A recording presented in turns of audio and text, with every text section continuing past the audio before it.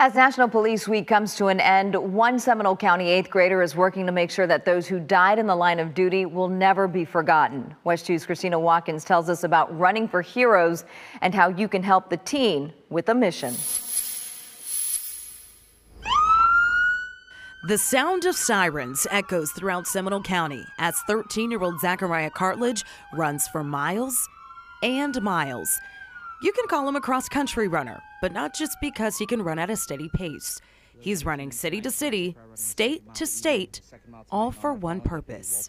We hope this run honors him well, and we thank Deputy Walter Jenkins for his faithful service. The idea was I was going to start running for every single police officer and firefighter who passed away in the line of duty. The 8th grader started his foundation called Running for Heroes back in 2019. Since then, he's up to more than 1,230 miles and counting.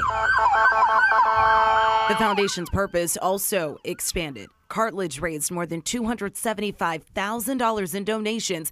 This is for injured first responders. He's also now helping canines and families of fallen heroes.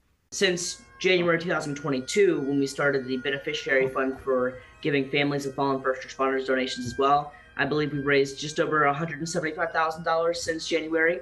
And at the same time, we also have given over $10,000 in canine equipment as well. Running for Heroes has taken Zachariah across more than 30 states.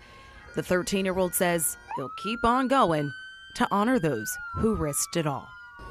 He worked with the Rockdale County Sheriff's Office in Georgia, and his end of watch was May 11, 2022. In Orlando, Christina Watkins, WESH 2 News. What a precious young man. Running for Heroes is based in Winter Springs outside of Winding Hollow. Zachariah says that he and his family are working on a tribute hall of their headquarters to honor fallen first responders as well.